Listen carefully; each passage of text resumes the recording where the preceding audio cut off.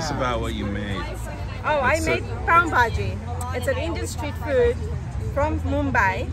It is mixed vegetables. You can put anything and everything in the mixed vegetables. But I put corn, carrots, potatoes, and then I made it with butter and some spices.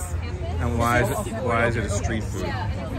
Because it's very easy to make. You can make it right on the street itself. You have boiled vegetables. You put it on they call something called tawa, like a big frying pan.